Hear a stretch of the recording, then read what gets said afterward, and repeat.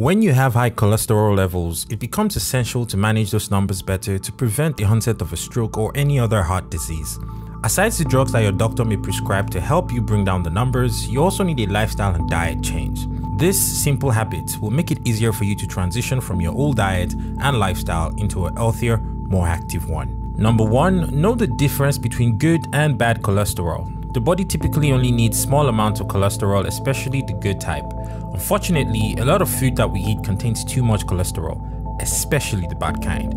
Low density lipoproteins, LDL, the bad cholesterol, is gotten from saturated fatty acids, especially in the food of animal origin. It transports cholesterol to your heart, and too much LDL may cause plaque to build up and block your heart arteries. High density lipoproteins, HDL, on the other hand, transports cholesterol to the liver, helping the body get rid of the bad cholesterol so it doesn't end up in the arteries.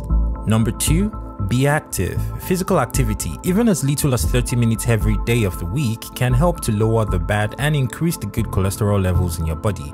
It will help you maintain a healthy weight and reduce the risk of clogged arteries. It doesn't have to be tedious either. Aerobic exercises like a brisk walking or running are excellent ways to start. Physical activity isn't limited to the gym. You can play with your kids, dance, walk your dog, garden, do house chores, or hike, just as long as you're moving. Number 3, choose healthier food options. Fruits and vegetables contain a lot of antioxidants that can lower LDL levels. They also have a lot of fiber that keeps you too full to eat fatty foods, keeping your weight and blood pressure and even cholesterol levels in check. Beans and whole grains like whole wheat, oatmeal, and brown rice also contain more fiber that will keep you fuller for longer while controlling your blood sugar and cholesterol levels. Number 4, unsaturated fats are better. You cannot exclude fat from your diet because you need, believe it or not, you need fat.